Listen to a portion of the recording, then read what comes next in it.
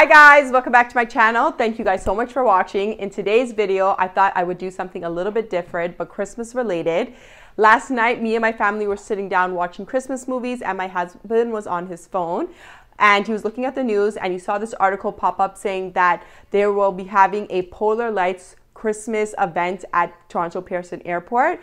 So my husband showed it to me and I was like, oh, that looks really interesting. Why don't we look at it and see if we could take the kids? So we were looking at it and we found out that it actually started yesterday, Friday, November 27th. So today is Saturday. We're going to be heading down there to look at the Christmas lights experience, which are going to have different levels. So we're really excited because all we've been doing is staying at home for the last couple weekends and we've been getting a bit of cabin fever. So this is something really exciting for me and my family to look forward to. So since we're going to be heading down there tonight around 10 p.m., we decided we are going to be going in our Christmas pajamas. Our Christmas pajamas are from the Disney store and I actually bought them in October. I'm so ecstatic that I bought them early because right now the malls in Toronto are closed and only certain stores are going to be doing curbside pickup. So I'm really happy that we have it already. So me and my husband both have the matching onesies, and I know some people don't really like onesies because, you know, it's really a problem when you have to go to the bathroom, but I love them. I think they're so cute for Christmas time. My kids have the tops and the bottoms. I'll show it to you in a little bit. So these are my kids' Christmas pajamas from the Disney stores. I really love the pajama this year. It has the classic red and green colors in it. My daughter has on the Minnie Mouse ears. We're both matching. It's just something a little festive just to add it to make it a little bit more fun. And then my son has on the Disney Christmas lights as well too. So right now we're going to be getting ready to go into the car and I'll see you guys in a little bit.